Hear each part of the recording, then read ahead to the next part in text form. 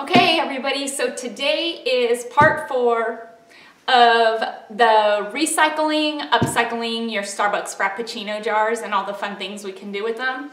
And I think that this one is my favorite because I honestly think that I came up with this all on my own.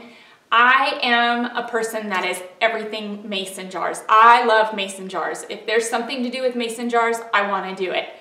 And one day I was making soap dispenser out of mason jar, and I had bought one of those kits at Joann's to make a soap dispenser. And after I had spent like $15 on a soap dispenser, I came home and I was sitting there thinking like, what the heck? I just spent $15 on a mason jar and a kit to make it a soap dispenser. And I had already always kind of kept the Starbucks jars. And I started thinking, oh my goodness, I could probably do the same thing with the Starbucks jars. And I could probably do it for like way cheaper. Let's think about how I can do this. And so after I thought about it, you saw the picture, that's what I came up with, and these are them. And I love these. These are as inexpensive and shabby chic as you can get. Like, talk about budget, like crafting on a budget, this is it. The dispenser was my dial cream dispenser.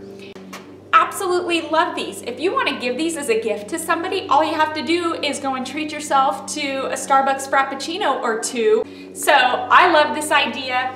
I'm excited to bring it to you. And today we're just gonna do your toothbrush holder and your soap dispenser. And all you need is 2 jars.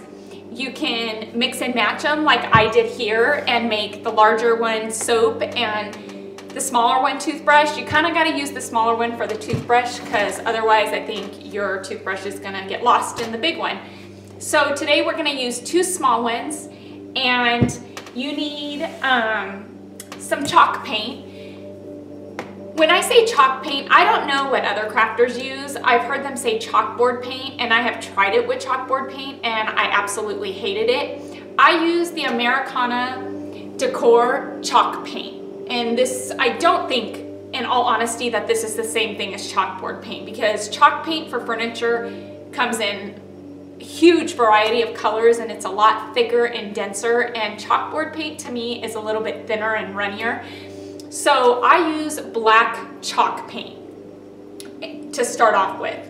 And then I pick a color. What color do you want your jars to be? And some people use acrylic paint. I personally did not like the acrylic paint because when you go to sand it, and this was just me trial and error and experimenting, and I have experimented with several different paints. When I sanded the jar to distress it, the acrylic paint came off really easy, and then I found myself all the way down to the glass, and it didn't look distressed. It really looked like I had just sanded all the paint off down to the glass, and I just didn't like it.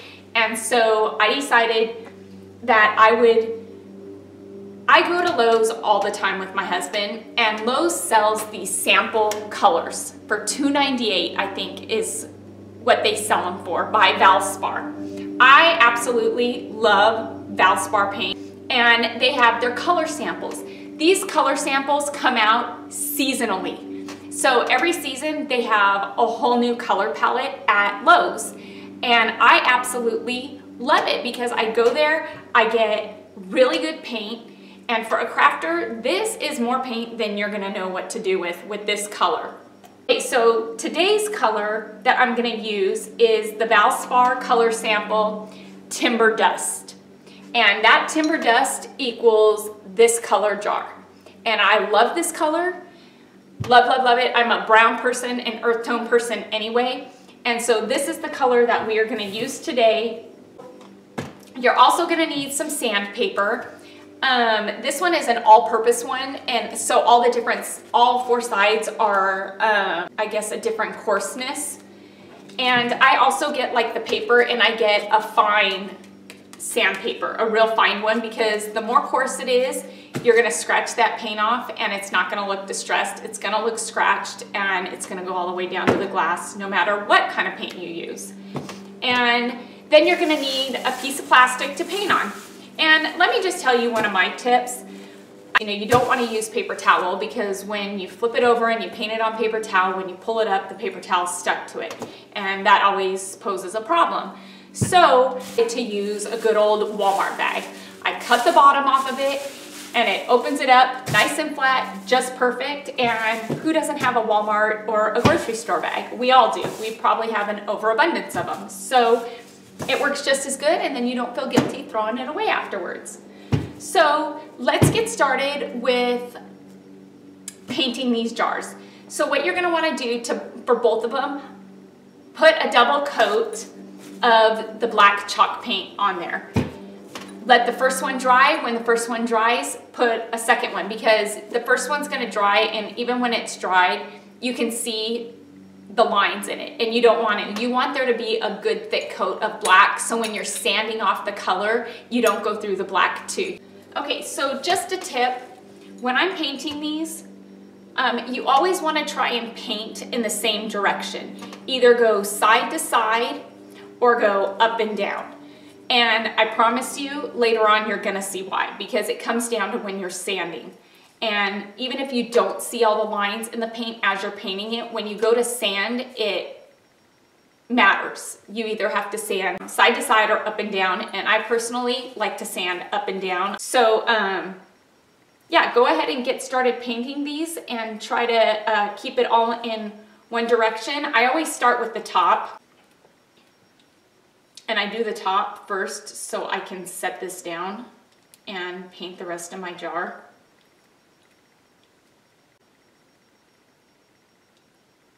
I'm gonna set this down. I'm gonna finish painting it, and I'll paint the other one.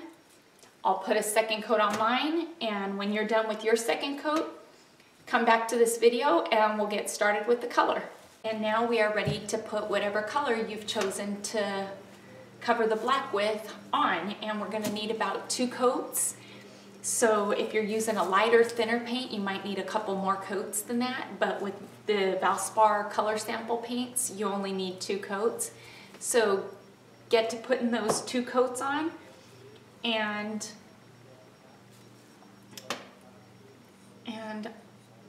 I'll see you back here when they're dry and we are ready for the next step.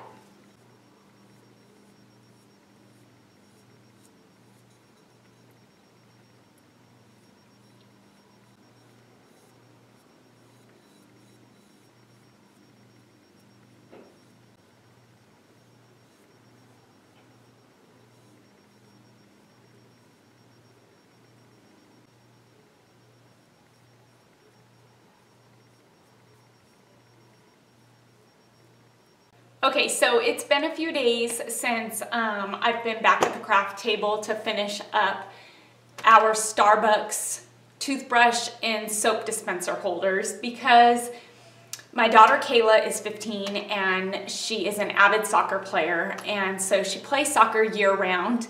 And at this time of year, which is March, April, May, we have State Cup for club soccer, and so the last 2 weekends we've been in San Diego doing State Cup, and sadly we made it to the 4th round with single eliminations with 8 teams to go, and we ended up losing on Sunday, so that was kind of sad. But anyway, so I am home now, I'm back ready to finish these.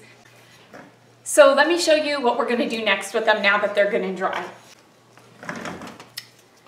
Okay, so on your Starbucks glasses, you're going to see that there's dots along the bottom, there's some numbers, there's, I think the ounces are on it, and so you're gonna wanna make sure to go over those, because those always make it look really cool.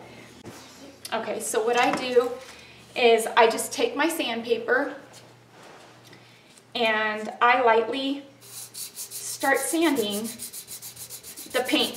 So do you remember when I told you when you're painting it to try and go one way, either go up and down, or side to side with the paint? Well, that's that part comes into play right here, because when you're sanding, if you're sanding up and down and you painted side to side, it really doesn't look distressed. It just really makes it look funky, and it kind of tears the paint off, and it just doesn't look good.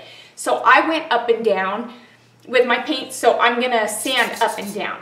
If you went side to side, then you're gonna sand side to side. So I'm gonna sand up and down and see how you can see the black starting to come through.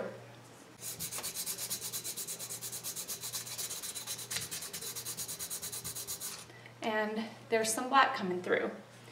And then just find another spot and sand. And then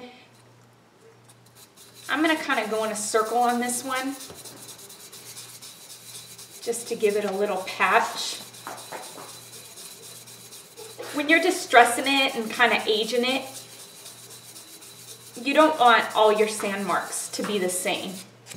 Okay, so there. Now we did that little piece. Okay, and then here's some lettering. So we're gonna kind of go over the lettering to make it black. And once you hit the black, you kind of don't want to go too much more, because then you're gonna hit the glass.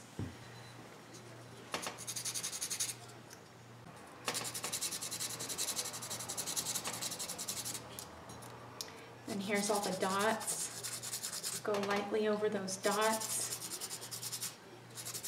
That makes it look really cool, I think. And then what I like to do on the bottom, like right along this edge here, I like to take the sandpaper and just kind of go all the way around it.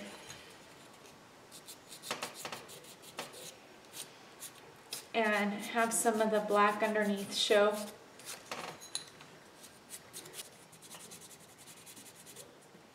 On the less coarse side, I think.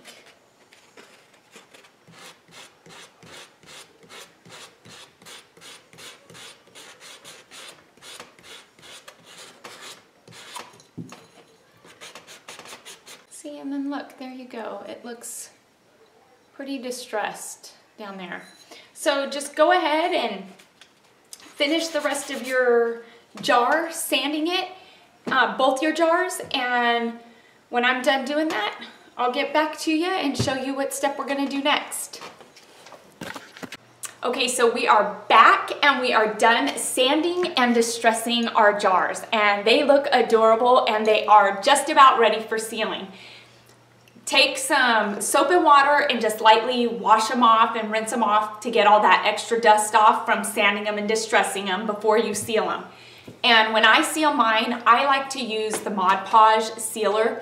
If you have a sealer that you prefer, that you like, that'll work, perfect, use it. This is just what I happen to use. So what I also did after I was done sealing it was, I use the Rust-Oleum Oil Rubbed Bronze for the spouts and for the lids. And because we're making a toothbrush holder, we're not gonna have a lid on it. And so I take and I spray some of this onto a paper plate, and I get a paintbrush, and I take and I paint around the top where you would screw the cap on, just so it will match the soap dispenser with the top. And you can't really tell. This probably needs another coat on top, but you want to do that if you're going to do it before you seal it, so that way it's sealed in as well. And then what you want to do is you want to take your spout that we made in an earlier video with repurposing our soft soap empty container and spout. I will put the link below.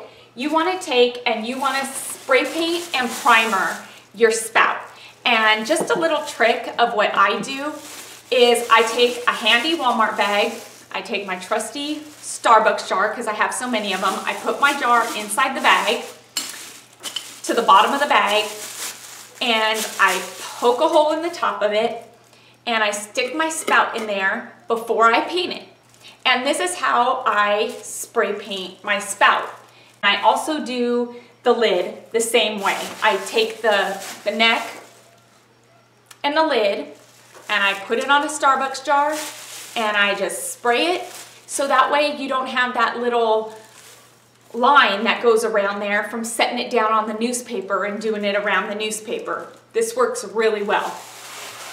So then what we're gonna do is you're gonna take your lid and your spout neck, and you're gonna take your dispenser and you're just gonna put them together now. It's time to finally put your work together and screw it on there. It's nice and screwed on. Look at that, super cute. And it is ready to go on your jar that you didn't paint the neck on. So this is gonna be your soap dispenser. Look at that, isn't that just adorable? Super cute, and it really doesn't cost much money. I mean, if you've already got the spray paint at home, it just takes a little bit of time. And here you go. There's your toothbrush holder and your soap dispenser. So go ahead and seal them. I hope you guys all liked this video. I hope that you love these as much as I do. If you liked my video, like it please, and subscribe to my channel please, because I can use all the subscribers that I can get. And I promise you more videos to come. And till then, I will see you next time. Have a good day.